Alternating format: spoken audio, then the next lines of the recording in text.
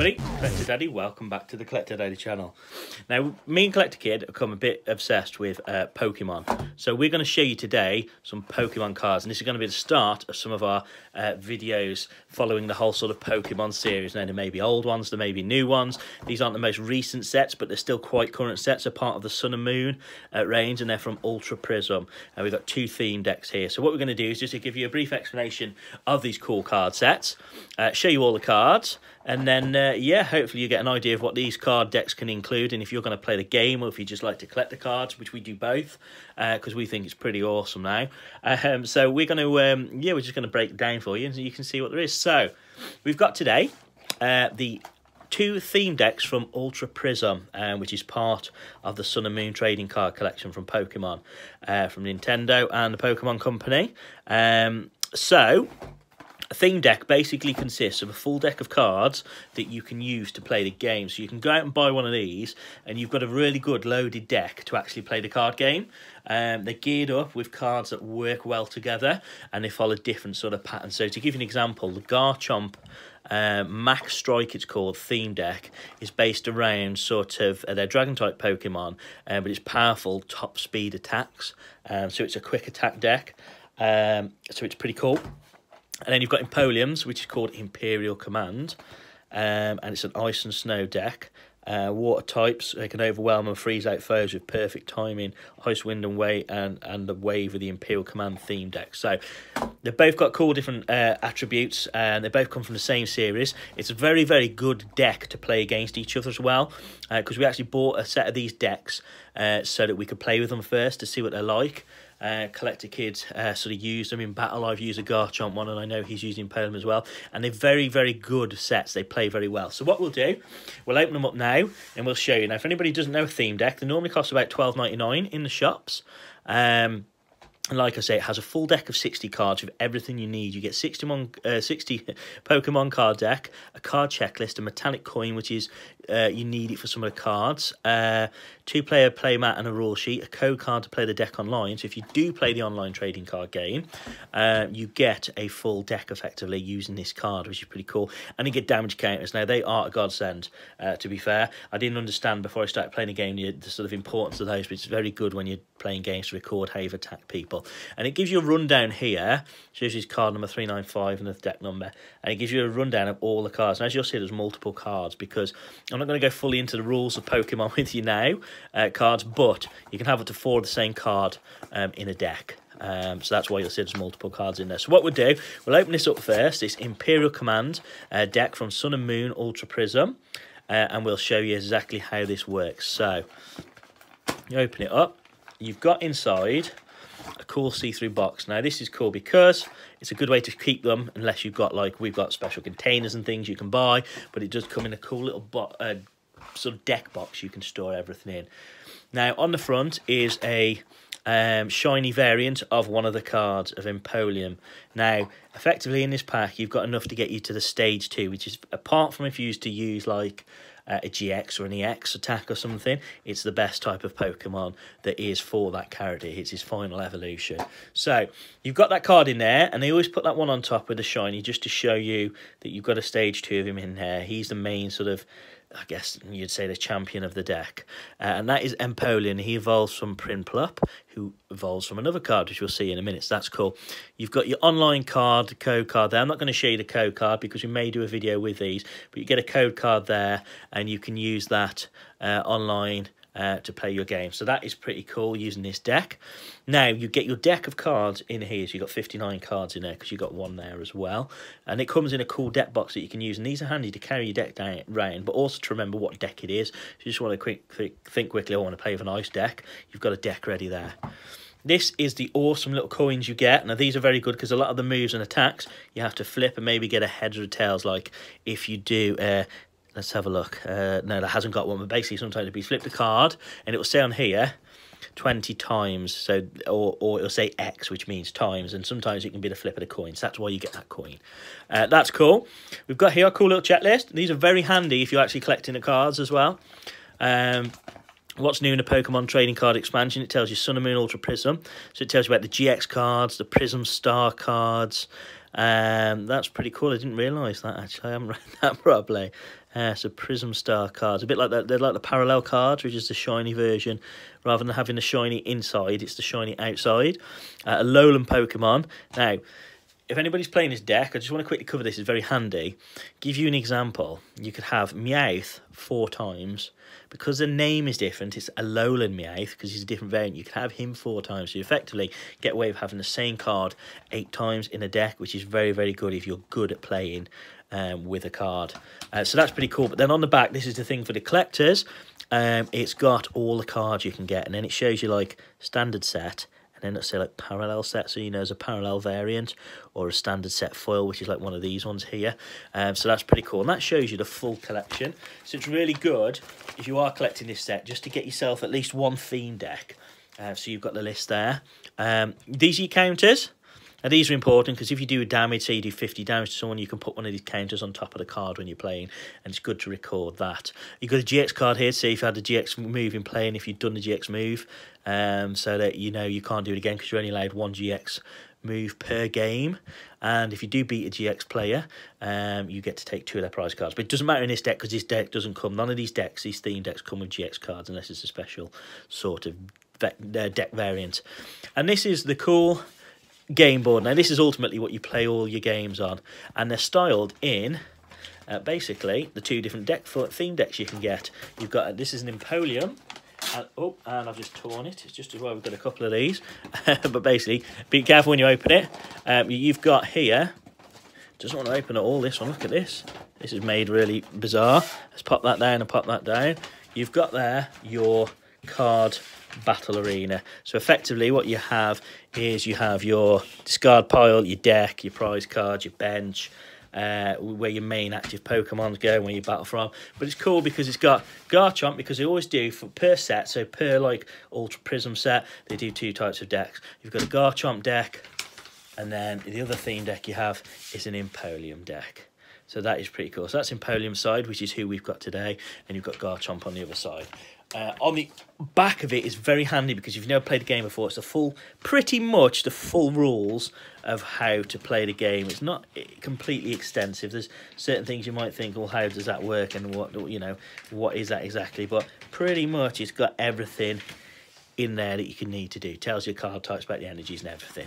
Not going to bore with that because chances are if you're watching this video, there's a good chance you've probably played Pokemon cards before, or at least know how to play it, or have the ability to read up on how to play it. So I'll pop that to one side. But what we want to do really is go through, obviously, the deck of cards and show you the deck of cards now. So, yeah, we've got everything else there. We've got a cool coin. Now, in this deck, we have... Where is it? Here are our cards. So you always get 15 energy in these. It's to make sure that you've got enough to play a game. So we've got lots of water energies there. We've got a Corsola. Corsola is quite a cool Pokemon. It's got some good things. Search your deck for up to 2 basic Pokemon and put them into your bench to shuffle it. And it tells you at the top it's a basic card for anybody who doesn't know. So you know it's a basic, so it's a starter Pokemon. So you can play him in your active Pokemon position or from your bench straight away. Imperial stage 2. So this is effectively the same as this card here, except it's the non-shiny variant. As you can see in here, it's shiny. You see in here, it's not. So that is your different. That's your your foil card, your foil variant of that card. And there's 2 in there because we want 2 Imperials in the deck because he's a good, powerful card. You got another energy now. Pinplup. So that's your first card for Imperial. That is the initial card you have. His attack does 20 damage to one of your opponent's Pokemon. You can pick any Pokemon, that's the thing. It's not your active Pokemon. This little dude with one thing can do 20 to any. So if there's any bit moved to the bench, he can still attack them. So that's pretty cool. But he's the first stage of Imperial. You then got Sophocles. He discards 2 piles from your hand if you do draw 4 cards. So you can get rid of 2 of your cards, but you draw 4. So that's a good support card. Another water. Weasel there. And a basic move. He's cool. He's one of the Pokemon. How? He's always a good card to have because you can draw 3 cards with him. He's a good support card. Aqua Patch. Now, you attach your water energy from your discard pile to one of your bench Pokemon. So that basically means you can recover one of your waters. So that's cool. Now, Manaphy. He's quite a new one to me. We've not really used him much, but he has shuffled 5 water energy cards from your discard pile into your deck. So one of his moves gives you the ability to get water cards back. Now that's why it's very handy in this game, because you can put him out there, get 5 cards back if you need some more energy, and then put him out of the bench if you want. So he's pretty cool. It's very handy, and you can see how they've tailored these packs to work very well. Prinplup. He's got a bubble beam, which is cool, and he evolves from Piplup. So it goes Piplup, Prinplup, and then Imperial. So that is the full evolution of him. So that's pretty cool. Professor Kukui, he's good. You get to draw 2 cards, and he attacks do 20 more damage. Very good. A Lowland Sandshrew. Now that's a different picture of the Lowland Sandshrew than some of the other ones you can get in this collection. So that's pretty cool. You've got a Lowland Sandshrew there. Snover, he's awesome. Who else have we got? With water. Floatzel. Now he evolves from Weasel, so that is Weasel's 2nd level. So that's cool. His stage 1. Piplup again, because of course we have another Imperial. Another water energy, as you can see. A Bomber Snow, which is from Snover. Now he's quite tough. He's got a lot of energy, and his attack, it takes a lot to get it up. You need 4 energy cards, but it does 80. And Blessings of the Frost. When you place one for your hand to evolve one of your Pokemon during your turn, you may attach an energy card from your discard pile to one of your Pokemon, so it gets you the ability to save on your cards. So as you can see, this deck is built a lot around getting the water energy and getting going. Timer Ball, standard trainer card, water. Lily, draw cards until you have 6 cards in your hand. So it's the same, but this is a different image than on the standard Lily card, on the other Lily card, so that's pretty cool. Water. Manaphy again. A skateboard. The retreat cost of Pokemon is attached to his 1 star less, and it can retreat even if it's asleep or paralysed. A good way of getting a character out there.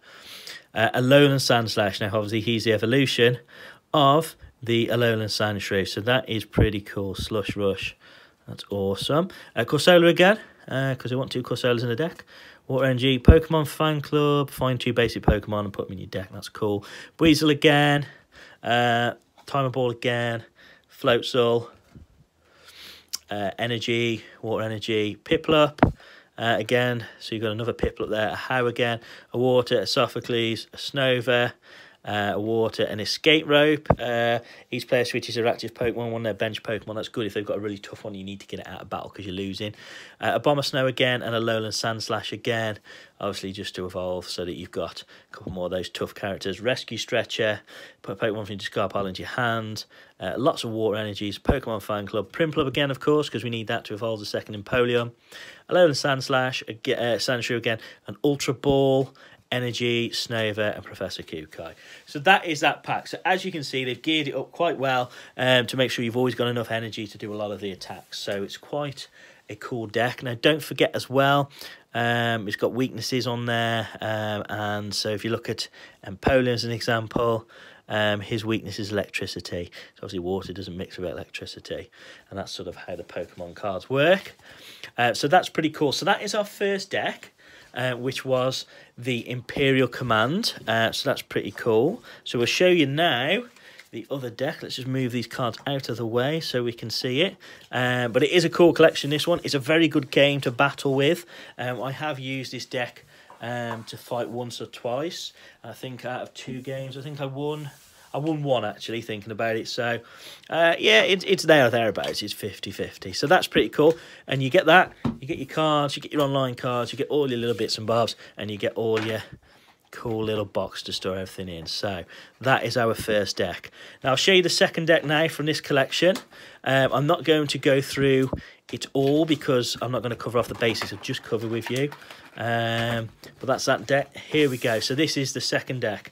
So this is the Sun and Moon Ultra Prism Mach Strike theme deck. And like I said, this is like a high-speed, powerful attack deck. Same again on here. Shows you all the cards available that are in this set. But let's open it up and take a look. If you open this to the one side, it tells you it's a UK packet. Let's just have a look if I've done it. No, I haven't. One of these here tells you it's the UK variant of the pack when you open it up. It tells you, oh, that's it. Yeah, it tells you made for the UK here. SMB English PCD box. So obviously when it's made, you know that's going into the English market, which is the market I'm in. So that's pretty cool. Now, is it again exactly the same here? We have our deck of cards. We have Garchomp. We have our board, which is exactly, I'm not going to show you, it's exactly the same as the one in the last one. Obviously it's just loaded out with Garchomp. That one was loaded out with a water one first. This one's loaded out folded so that you've got the Garchomp one first, because that's what this deck is. So that's pretty cool. You've got your tokens again. That's awesome. You've got the little Sun and Moon Prism guide, which again is the same, but now let's take a look. So our little coin is a Garchomp coin. That's pretty cool. It's a nice Garchomp coin. These are very, very cool. I like these coins. We collect these. We've got lots of these now. That's pretty cool. And now into the deck. So we have got, in this deck, we have got our Garchomp, which is the shiny variant again. And we'll obviously normal one. The online card.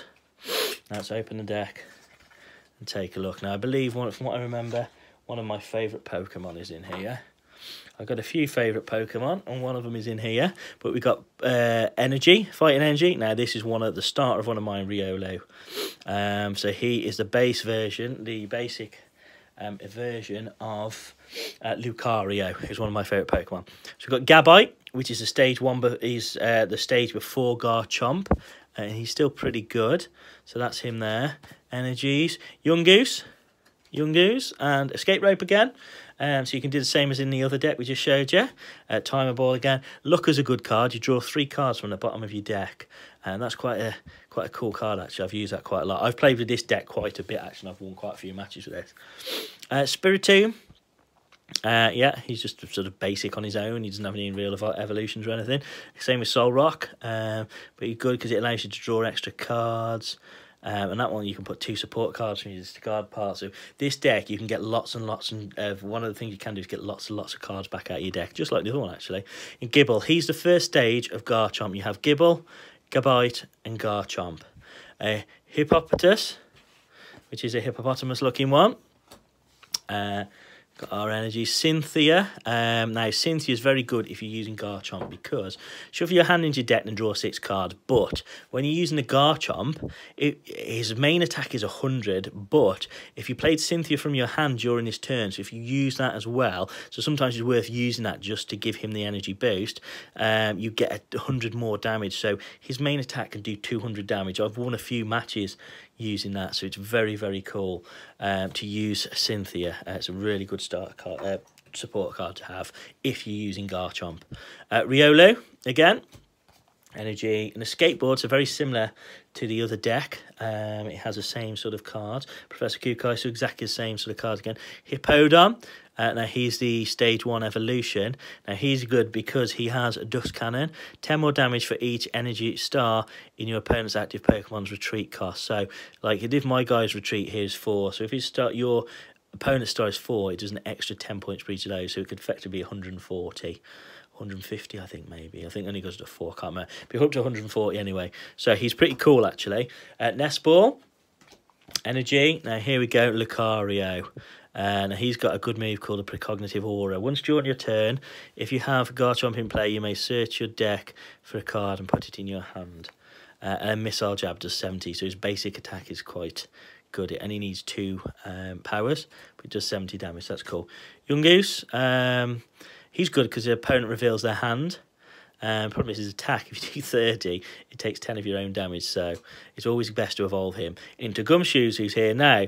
Now you've got to identify your opponent reveals a hand. If you find a Pokemon there, this attack does 80 more damage. Now, this is easy to beat someone who's got a lot of deck, who's been pulling a lot of cards out, who's got Pokemon in there, because every time you do that attack, it does 20 damage, but then if they have to reveal any hands, if they dealt any more cards, it does 80 more damage, it's 100 at a time. And he's got his normal attack, which is 70. So he's pretty good all round.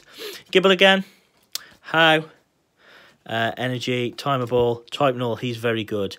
He's got Merciless Strike. If your opponent's active Pokemon already has any damage counts and attack, it's just 30 more damage. So his first attack can do 60, and then Headbang, which is 70. Obviously, his Evolution, who isn't in this deck, unfortunately, is also very cool. Palpad, Professor Kukai, more energies, a Cynthia again to use with Garchomp. Your normal Garchomp rather than your shiny. Energy, Gabite, Riolo. Energy again, Spiritomb, Rescue Stretcher and How. Soul Rock again. That's pretty cool. And we've also got another energy, Yungoos again, Hippopotamus, Energy, Nest Ball, another Gumshoes for our young goose, a big Malasada, heals 20 damage and removes any special conditions, and then a Gibble for your Garchomp. So there you go. So as you can see, most of the characters in that are quite strong, and they have quite strong attacks, and that's what this deck's about, getting sort of fast evolves and then getting fast attacks. So that is it, guys. So that is the 2 decks from Ultra Prism. And that was the Imperial Command deck and the Mach Strike deck.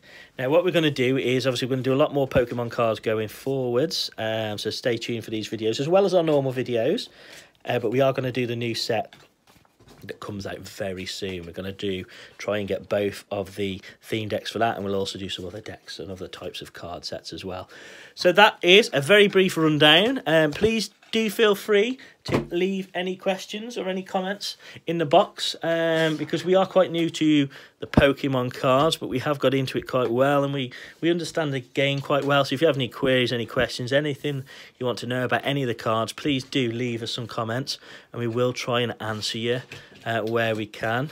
And let us know if it's something you do, something you play, if you've got any cool decks, if you've got any of the championship decks and things like that. We start collecting those as well, and we do some videos on those. But we just hope you've enjoyed our first of many Pokemon trading card videos. Thanks for watching, everybody, and we'll see you again soon. Thanks for watching, and don't forget to like and subscribe, and check out our other cool videos by clicking above.